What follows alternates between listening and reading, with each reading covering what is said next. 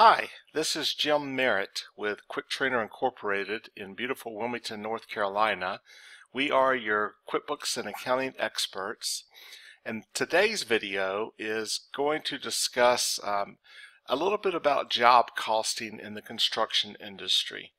And while I'm not going to go into complete detail, I will go into some detail just to kind of give those who may be struggling with job costing some direction and some pointers and ideas. Alright, so I've got this fictitious company set up, and if you look right here on the balance sheet, I've got this account called Construction in Process.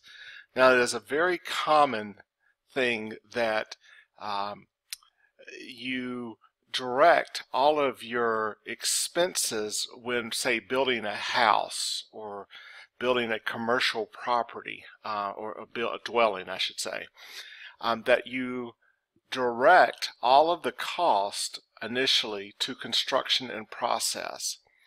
Now, the reason for doing this would be more along the lines if you're going for loans, say construction loans.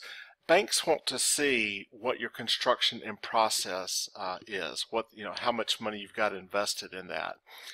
And then what happens is once, let's say you're building a house, once that house sells, you then do a journal entry to reduce the construction in process for that specific project, and then you move it over to the profit and loss statement to recognize those expenses, because you're going to be recognizing the revenue from the sale of the property, the home, and you're also at that time going to be recognizing the expenses. Now, quite honestly, you can do this in absolute reverse if you like, if it doesn't impact your ability to get loans.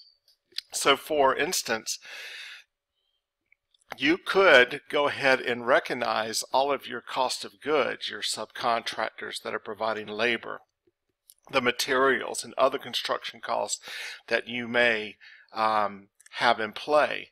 But then it's going to be imperative that from one year to the next year, that at the end of 1 year, I should say, that you understand what do you still have in process that you should not be recognizing the expenses, because from a tax return standpoint, that's going to be important. The tax return is also going to reflect, construction in process. This is also known as work in process, so WIP or construction in process are two terms that you'll hear.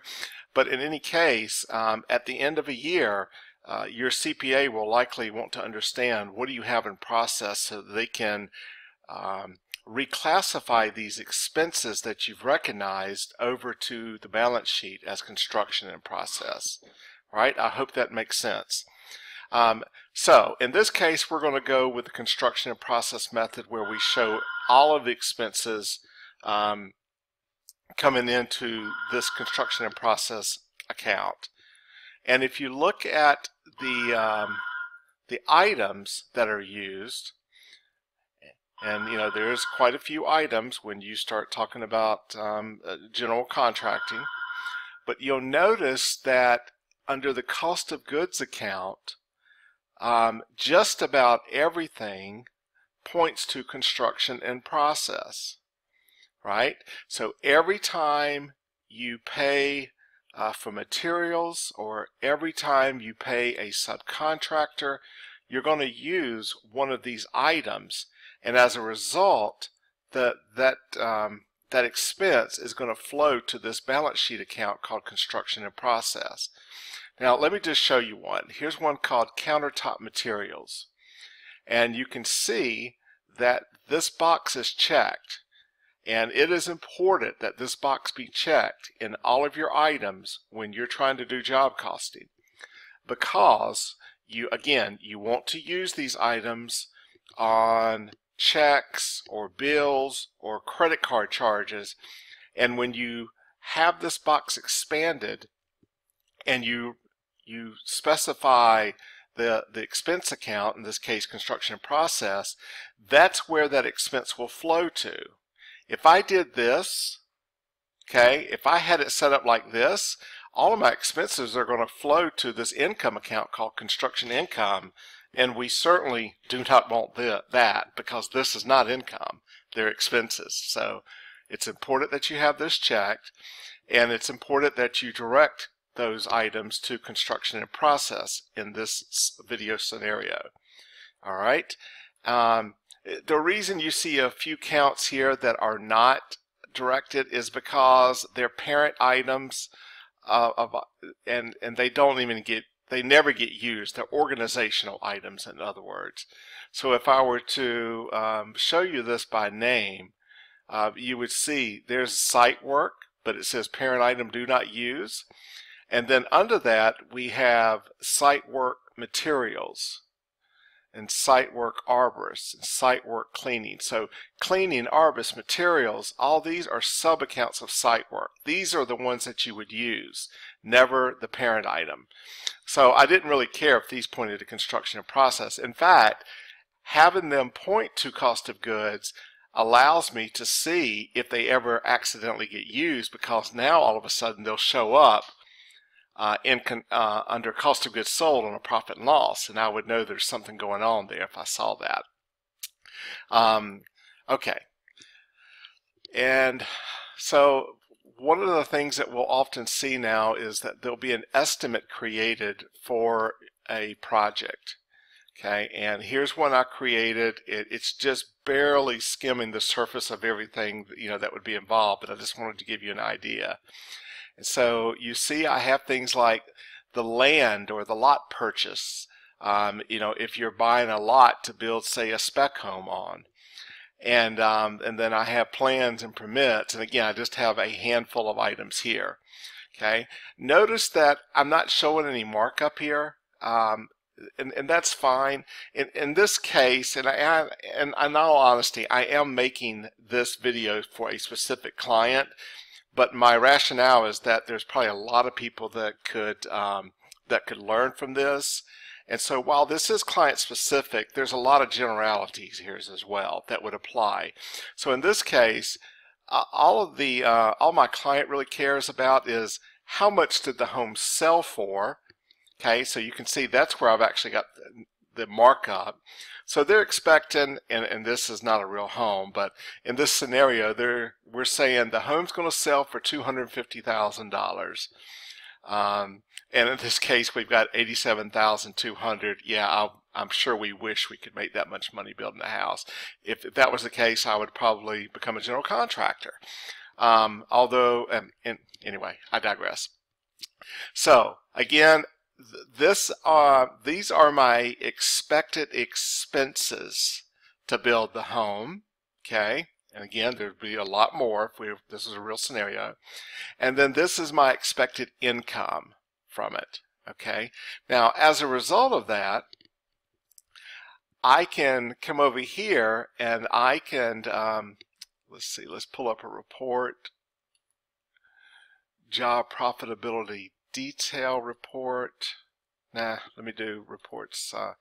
Let me do job estimate versus actuals detail, and I'll select this project right here. Okay, so you can see here are my estimated costs. Okay, and here are my actual costs. Now so far all I have is the land purchase, or the lot purchase. Okay, it's lot 7. All right, and I don't have any revenue recognized yet. So as let's say that you start everything. We'll start with building permits. Okay, and I don't know what county Pinehurst is in, so I'll just go New Hanover County, whoever the entity would be where you would get building permits from. And let's say that we need to pay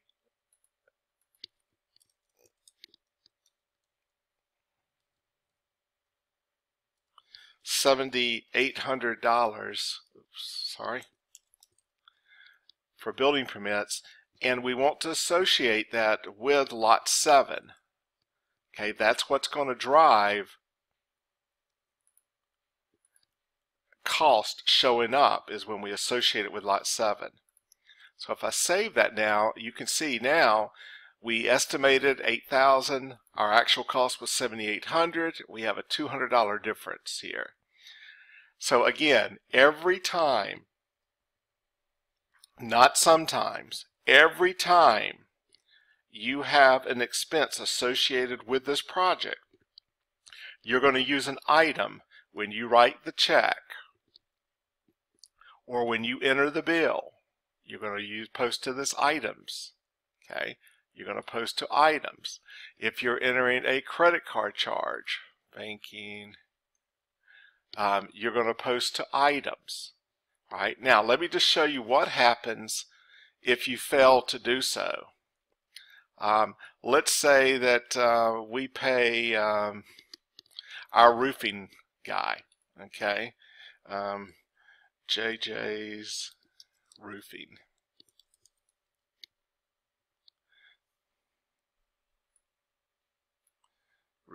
Okay, so let's say that this is indeed $7,000. But instead I post it to 1300 construction and process, and I associate it with lot 7. Okay, with me so far? So I have not used an item. Instead, I've posted directly to a general ledger account. Well, look what's going to happen. Now all of a sudden we've got this expense, this actual cost, under no item. So that's QuickBooks' way of saying, hey, you posted something, but you posted directly to a general ledger account. You didn't use an item. So to fix that, I would simply come over here and choose my roofing labor.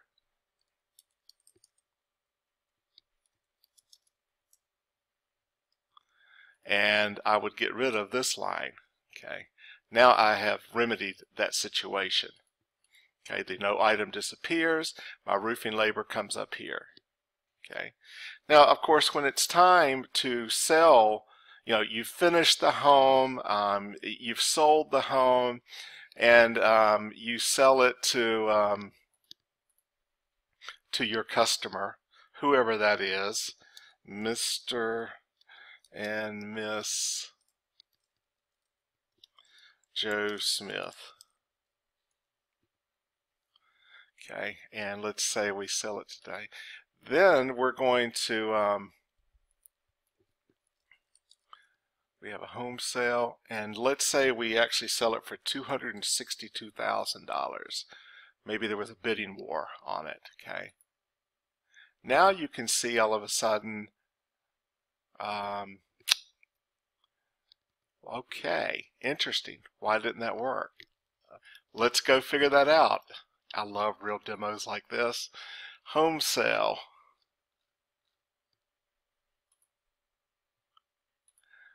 Home sale. Let's do this. Home. It goes to construction income, so that's right. Oh, I know why. I know why. I've got to associate it with the job.